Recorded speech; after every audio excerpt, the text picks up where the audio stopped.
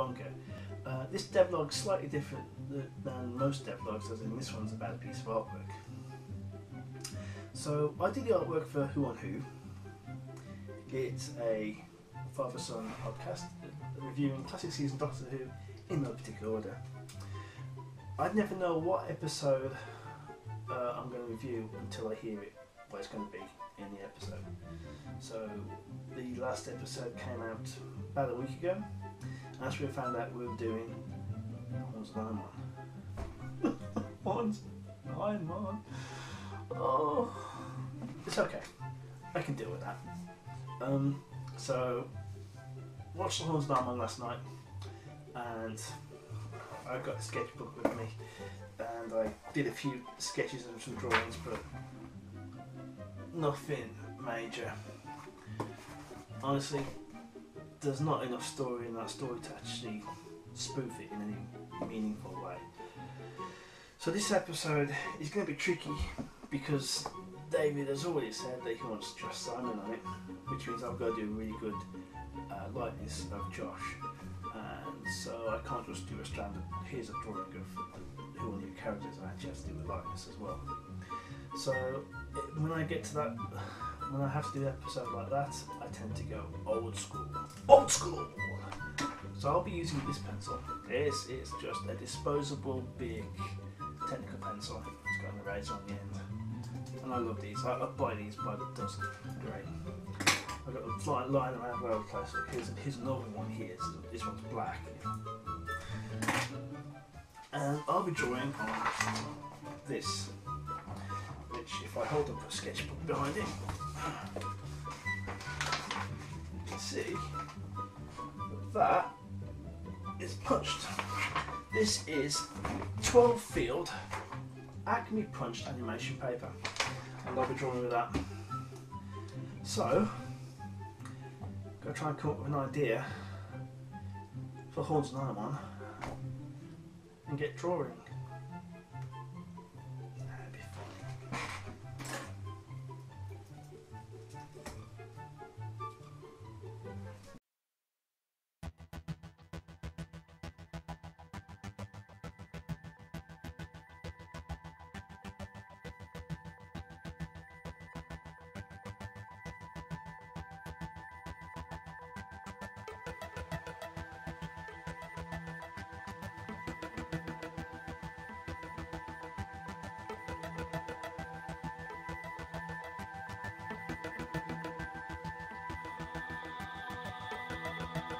We are wanderers in the fourth dimensions of space and time.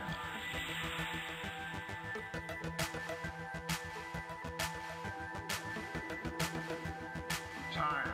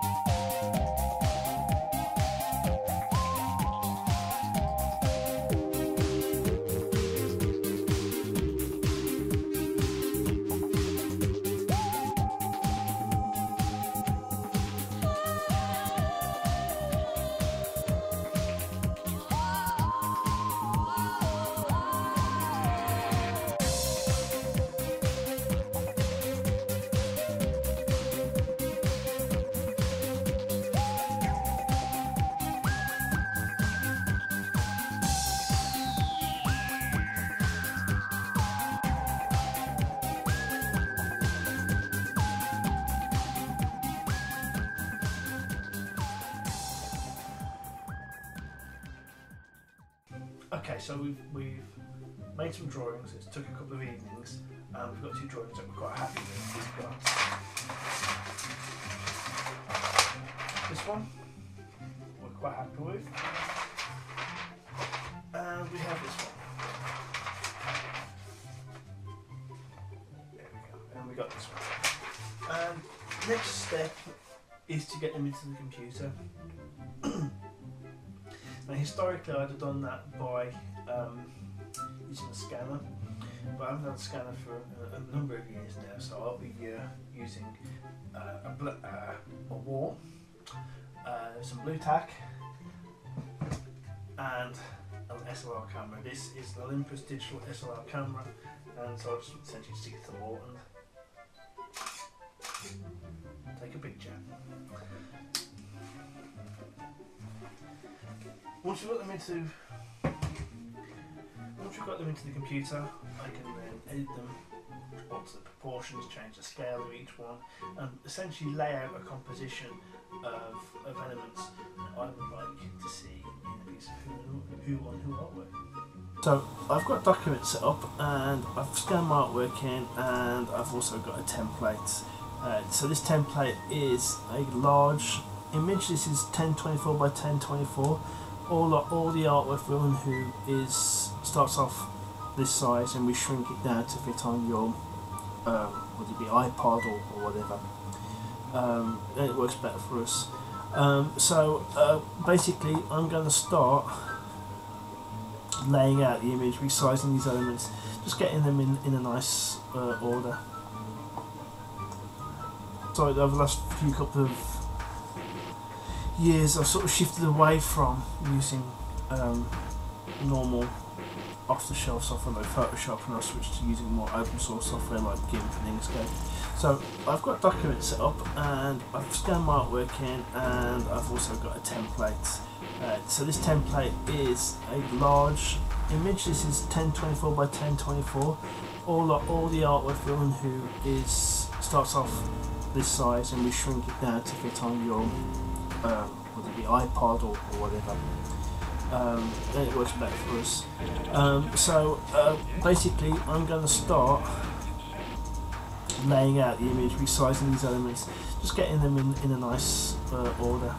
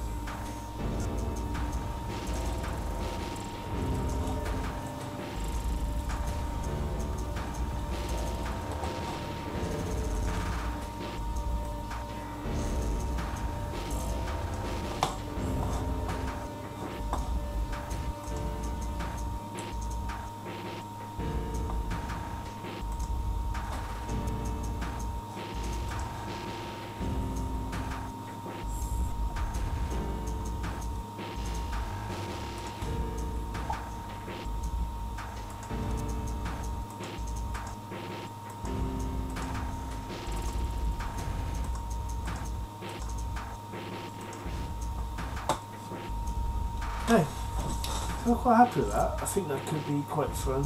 It's not bad. We'll put a backdrop in there and we'll do some modifications to the text. And so next up will be so that's it. So next up we'll be taking this into another program and tracing it out, inking it up, colouring it in and finishing it off.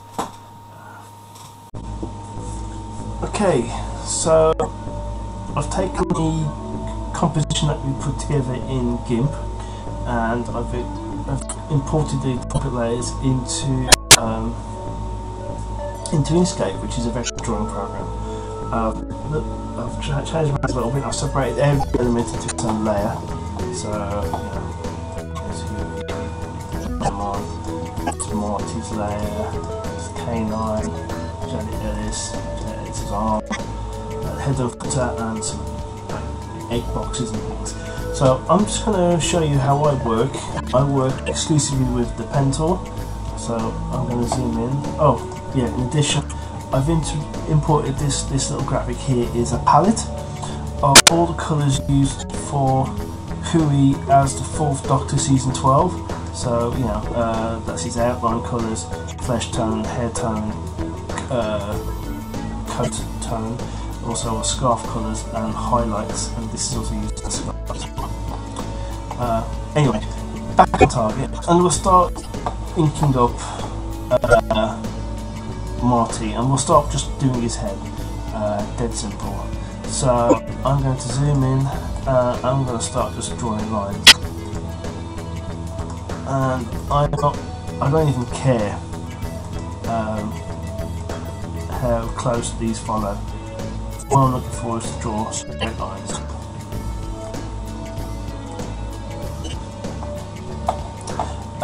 When I'm happy with that, I can set the colour by shift clicking to set the colour of the stroke, it's the outline, and then I'll just carry on. So I'm just going to quickly do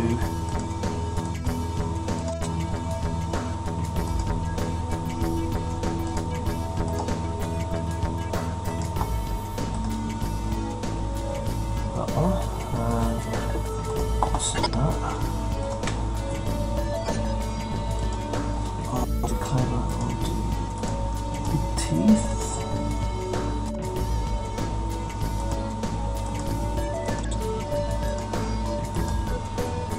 That,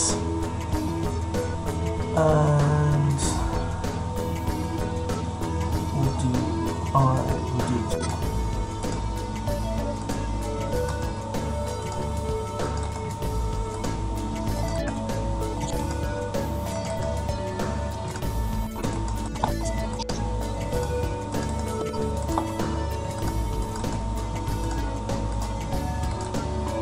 okay.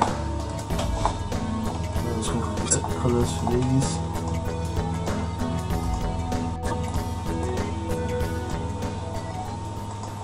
To be that. This I actually want to be more of a white with a hint of blue, something like that. Alright. Let's do the next bit, last bit, let's just do this last bit, and then what I do is I tend to get this tool, and now I'm just literally just dragging it to change the curvature of the line, like that.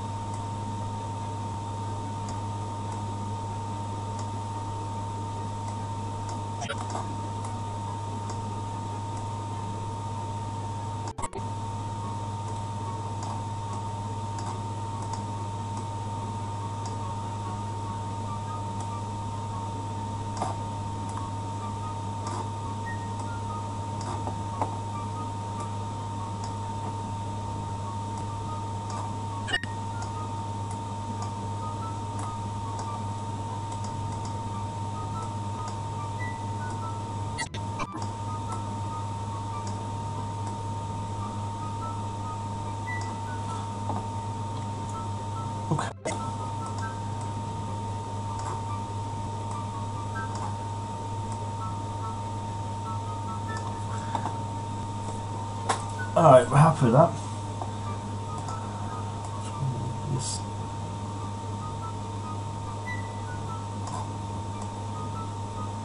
Under there.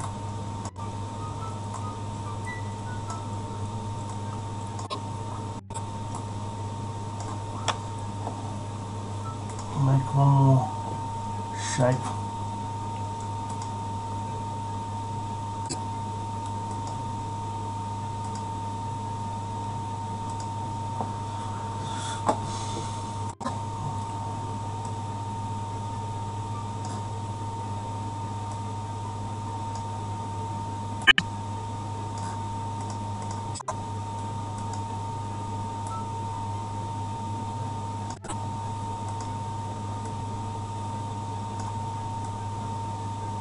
Okay, when we've done that, we just fill some shapes and we order the shapes, and that will give us.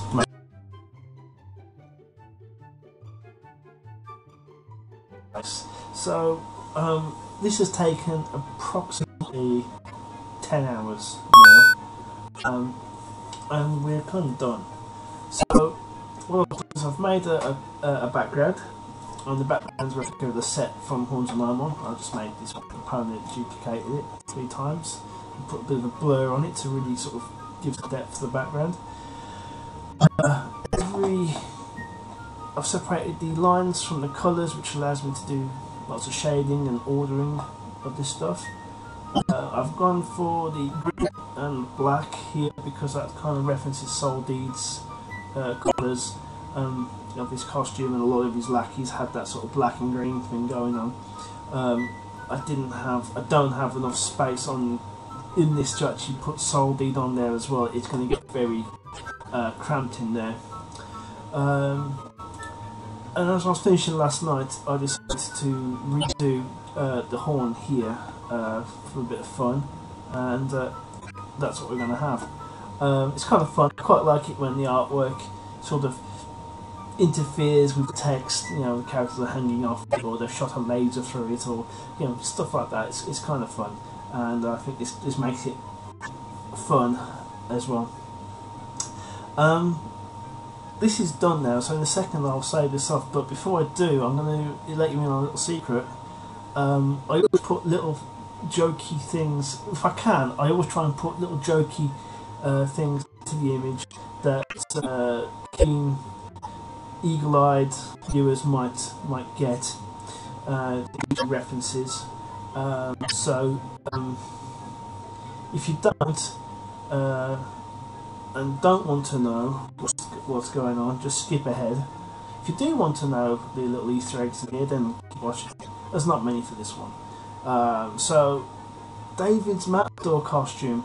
I wanted him as a bullfighter, but I didn't want him to actually be a bullfighter, if that made any sense. So that's why I gave him castanets. And so I gave him the scarf instead of the red cape, but his costume is based on Bugs Bunny's costume from Bully for Bugs. I love the Looney Tunes stuff and the early days and Chuck Jones and stuff like that. So there's a chance to actually put a bit of something in there, then I'm going to go for that. What else have we got? Okay, this bit will make more sense if you know who Janet Ellis is, and for Brits who are listeners to who you all know, of course, she's a presenter of the children's BBC show Blue Peter, which is why both she and Marty have got Blue Peter badges on. I'll just zoom in and you can see she's got one there, he's got one there, and Janet was a presenter on the show, and one of the things they would do occasionally is they'd show you cool things you can make out of toilet rolls by sticking together and painting them, you know. The most infamous one is a replica of Tracy Island from the Thunderbirds. What else have we got? That's it really. There's a slight modification to K9. But normally trying to get something in there, I suppose, you know, yeah, we got the little question mark on the collar. It's nothing major, but I mean, when I can, I try and reference things, you know. And that's it. that's the process I take every time I do a piece of artwork for Who on Who. I'll have probably a few days and then a new episode of Who on Who will come out, and that's when I find my next episode will be, and the process continues again and again. It's not all that bad. Thanks for dropping by the bunker. Hope to see you again sometime. Okay, bye.